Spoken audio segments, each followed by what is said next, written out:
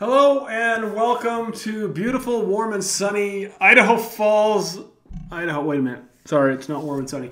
Welcome to January in Idaho Falls, Idaho. I'm Dr. Brady Wyrick. I'm excited to bring you my very latest version of regenerative medicine and stem cell therapy. This is the webinar.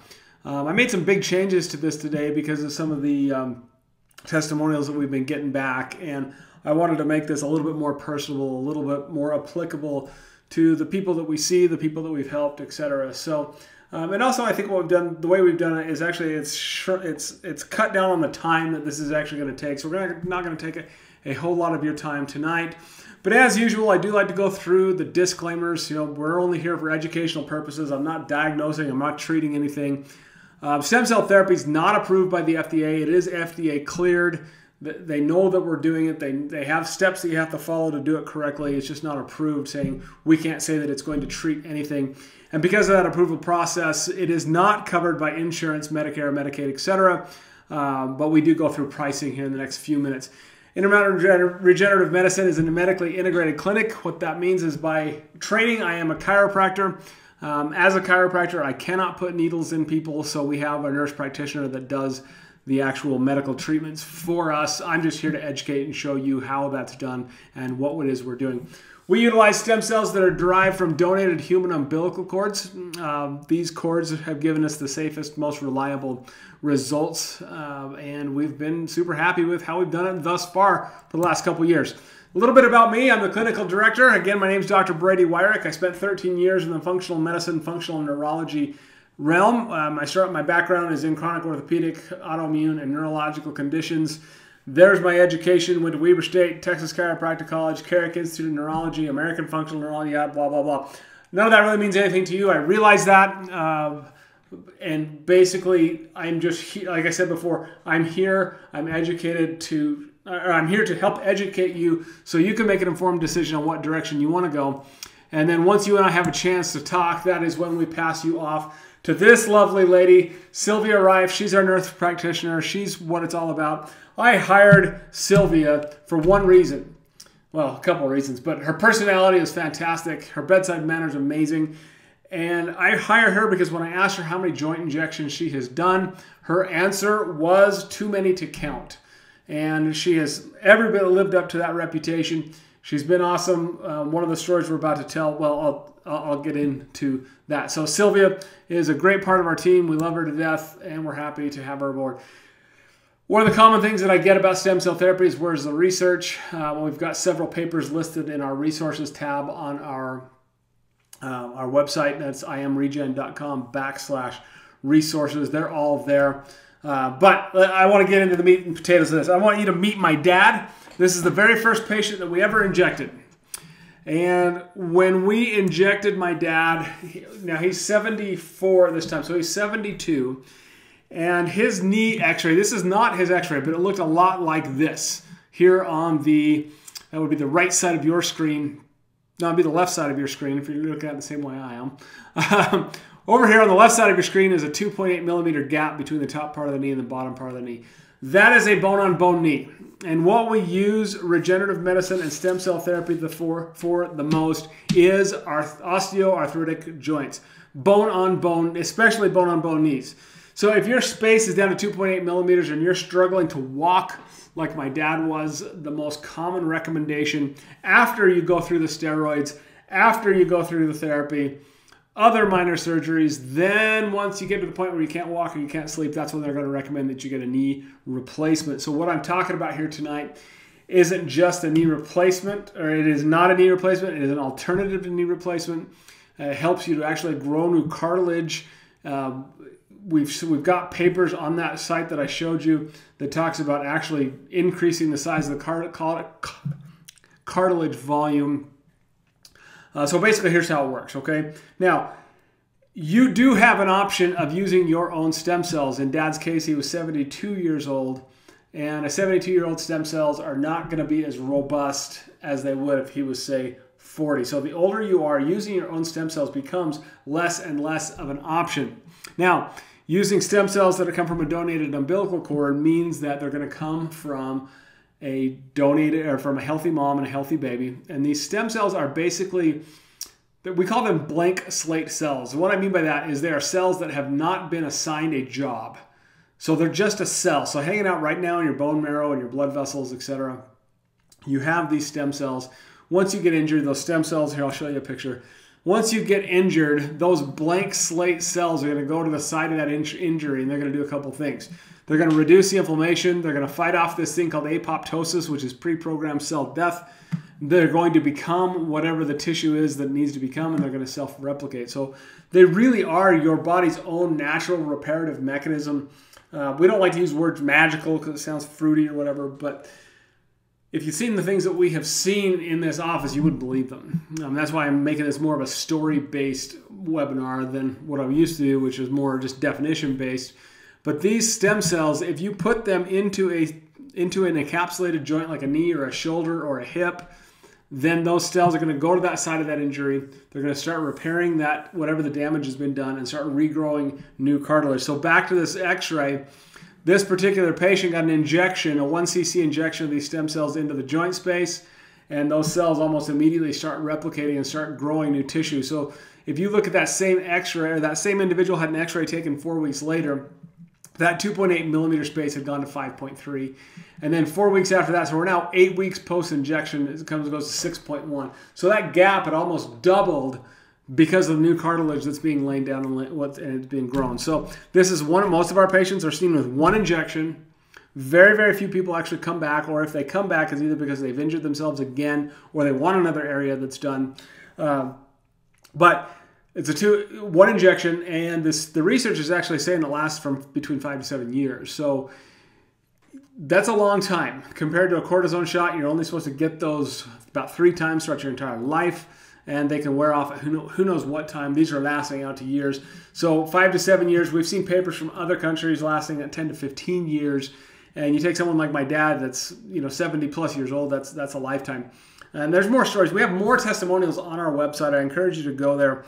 There's all sorts of stories on there that are actually pretty cool. So in my dad's case, we injected him both of his knees, and his knees did phenomenally well. To this day, we're more than 2 years later, and he's still got great range of motion, decreased pain. He's riding his bike, and he's just going nuts over what we did for him with these particular stem cells. So I want to tell you about Dawn. Dawn came to visit me this morning, actually, and this was what inspired this new webinar that we're doing.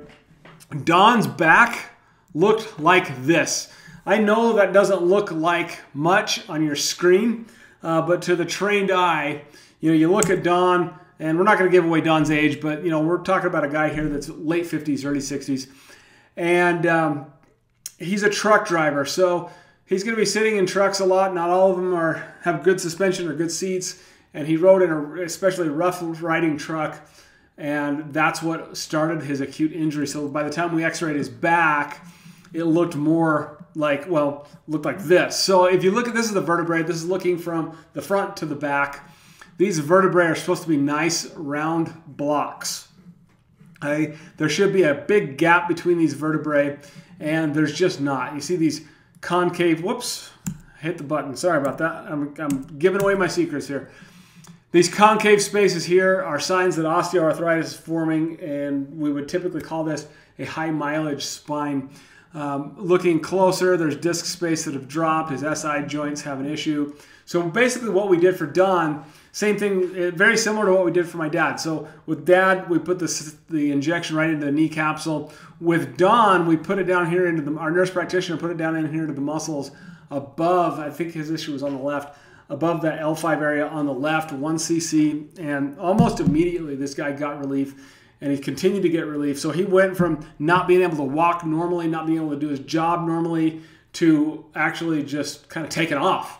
And that was just with one injection. And we expect that injection to last a really long time. So what is the number one thing that we use stem cells for? It's osteoarthritis. If your joints are bone on bone, osteoarthritic joints, hips, knees, shoulders, backs, necks, etc., we want to talk. We want to have you set up a consultation so that we can help you because that's the number one thing that we're helping people with. So that's Don's particular case. He's doing awesome. The last one I'm going to tell you about tonight is Ruth. Ruth, her story honestly makes me cry. I wasn't, people will come into me with particular conditions that I've never heard of before. And Ruth was no different. So Ruth comes in and she's got this thing called, let's see if I can remember it correctly. It's not chronic vomiting syndrome. It's cyclic vomiting syndrome. She would puke all of the time. She would wake up nauseous and on a good day throw up 3 or 4 times. On bad days, she'd be hospitalized for weeks because she couldn't stop throwing up. And it destroyed this poor girl's life. And as with any other systemic or chronic condition, I had a conversation with her that basically says, hey, you know what? I don't know if this is the answer for you. I don't know if this is going to help. It's a complete, the biggest risk here is that nothing happens at all and it becomes a financial risk. But if you're willing to take that risk, then you might have a chance this is going to help you. So I told Ruth today that I think she won the lottery, which is not really a fair statement because the lottery, the chances of winning the lottery are very, very minuscule. For her chances for this to work for her, we're talking more about a 50% chance. And it's certainly done wonders for her after 8 years of this issue. Mild nausea. She's down to mild nausea. She had a couple setbacks under some stressful conditions that I think would make anybody sick. But she's done phenomenally well. She's excited. She's got this new lease on life. So basically, here's what we did for her. We use something called stem cell exosomes. They've been in the news a little bit lately. But these stem cell exosomes are the chemical messengers that come from stem cells that we can actually use for IV therapy. And so we used stem cell exosomes with her because it was a systemic issue that we did an IV for her. And you can see here we use these for systemic autoimmune conditions. We use them for pulmonary issues. We have people come in and get them for overall health and wellness because it gives them more energy, hair regrowth, skin regeneration, bladder incontinence, and even sexual dysfunction for men and women. So if you look at what we use, the main thing we use stem cells for, it's those osteoarthritic joints. But when it comes to everything else, it falls into that stem cell exosome condition or exosome realm.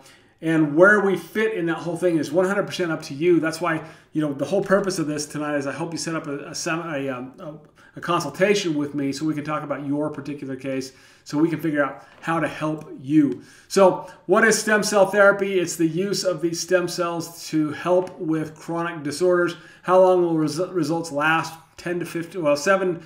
I will tell you 5 to 7 years, but I won't look you in the eye and tell you any number because everybody's different. I'm just saying what the research says. Insurance companies do not cover them. The only side effects that come from stem cell therapy is the chance that it just may not work. We've yet to have a negative reaction with these.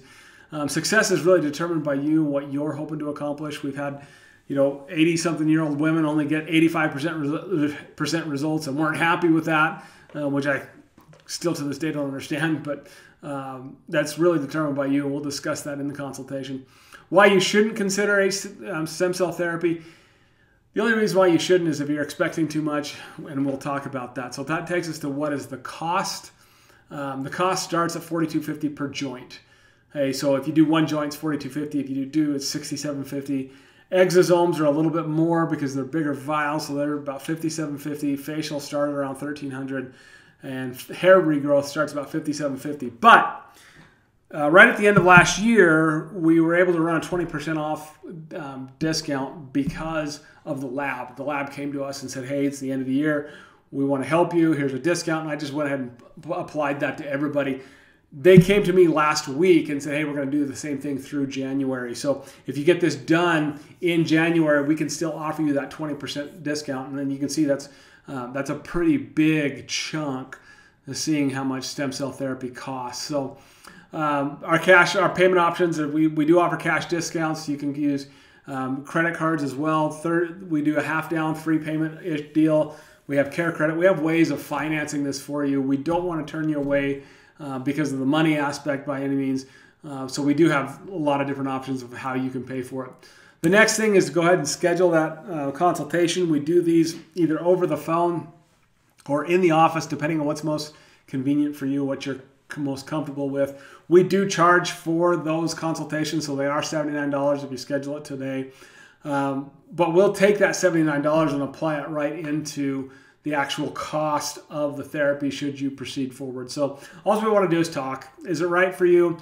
Does it apply to you? Let me make my best recommendations. Let you decide what's best for you and your family. I want to answer all your questions, and then we take it from there. As I said, I'm going to keep it really short tonight. The questions are typically answered best if we can just sit down and have that consultation and make it one-on-one for you. So go ahead and click on the consultation button, and we will look forward to getting you on my schedule so we can chat. Thanks a lot, guys, and we will see you very soon.